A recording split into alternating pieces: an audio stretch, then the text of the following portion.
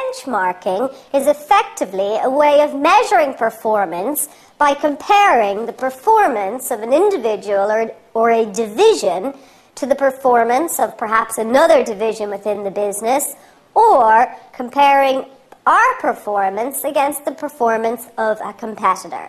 So we are benchmarking or comparing ourselves to some other company. Now there's a number of different types of benchmarking which can be applied.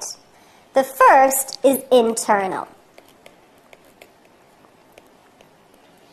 This is where another division of the company is used as the benchmark.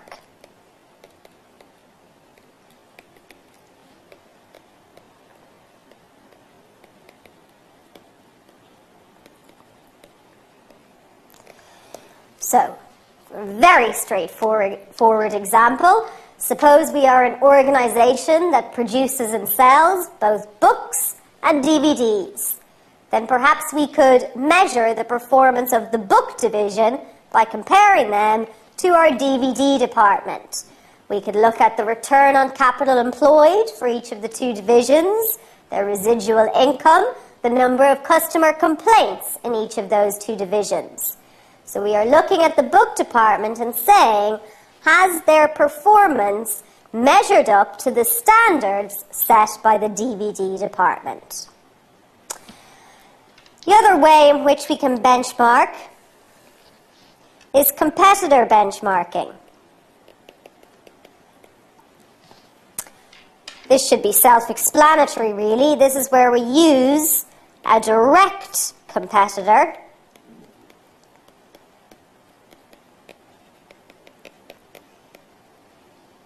to compare performance.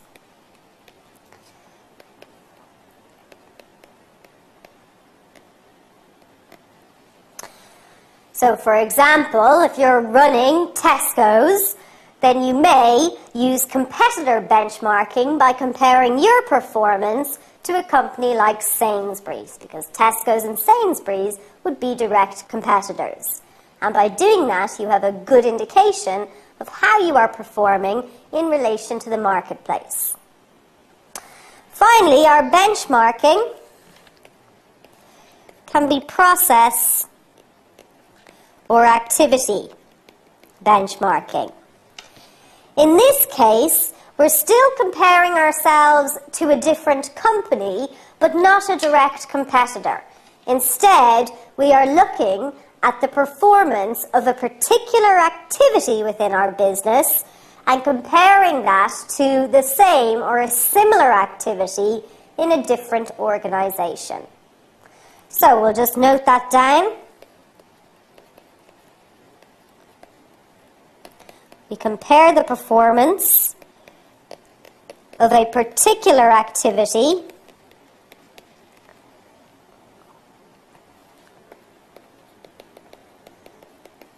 with another company who is not a direct competitor.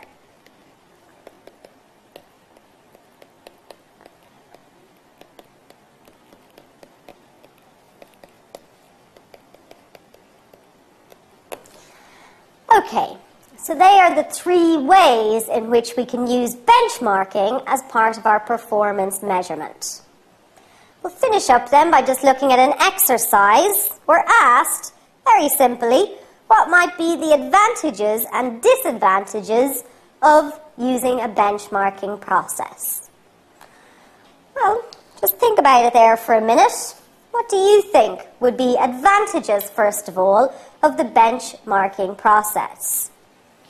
Well, we would expect it to motivate to improve against competitors if we are using competitor benchmarking. So that's certainly good news if we're motivating our managers to do better and better than our direct competitors. It may also ensure best practices are applied.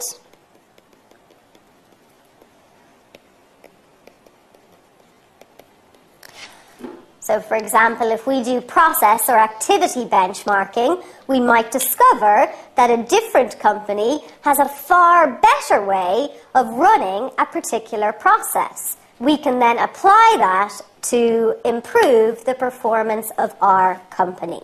Benchmarking focuses on relative performance. And this is something that may also improve motivation. So instead of just looking at a division or the company as a whole as this standalone entity that we're going to measure the performance of, we are taking a wider view and looking at it in relative terms. So if our sales have gone down, that may not necessarily indicate that our company has performed poorly. If we benchmark against competitors, we may discover that their sales have also gone down, and it's due to reasons which are outside of our control. Okay, so there are a couple of the advantages. What about the disadvantages then? Is there any downside? You thought of a few? Well, I would suggest, first of all this benchmarking and comparisons, it could be time-consuming, which means it's costly to the company to run this process. Any other thoughts? What about our competitor benchmarking? Is that going to be easy to do? Do you think if we write a letter to our competitors asking them to give us all of their performance information, that they'll just hand that over? I suspect not. There's going to be a lot of confidential internal information that our competitors are not going to want to give us. So it may be difficult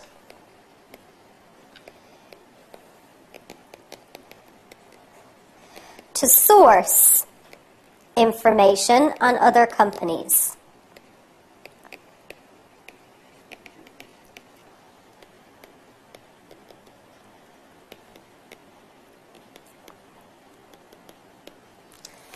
And finally, like all performance measurement really, it may demotivate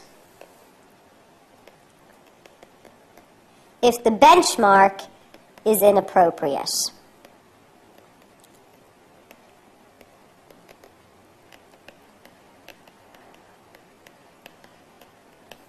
So for example, if we're a reasonably, perhaps small to medium-sized company, and we suddenly start benchmarking our sales volumes against the biggest company within our industry, that's going to be extremely demotivating for our sales manager, who really have no hope of getting to those much higher sales volume within a short time frame.